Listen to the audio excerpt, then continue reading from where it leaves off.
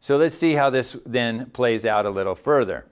The binding proteins in the body, thyroglobulin, actually binds to 99% of all thyroid hormones. So the free T4 and free T3, I feel, are the best things to check because most of the thyroid is actually bound. So when we look at this, it helps us then identify what things should be in a thyroid panel. And I'll share with you my personal thyroid panel.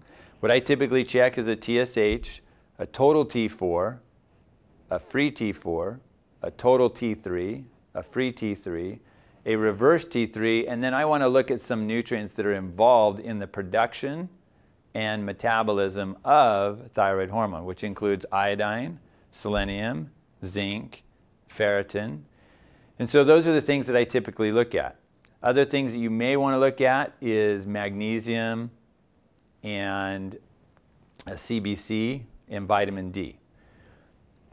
When I look at some of these minerals, I like to look at them in the red blood cell form because that tells me a little bit more about what's going on in the cellular level versus what's just floating around in the plasma. The body works really hard to make sure that the plasma levels are within a tight range.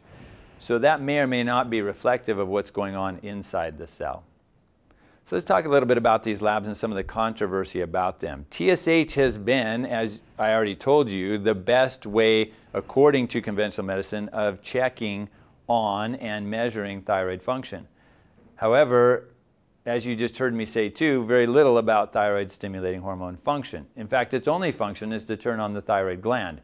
That means that if you want to know what's going on at the cellular level, TSH is not the best tool.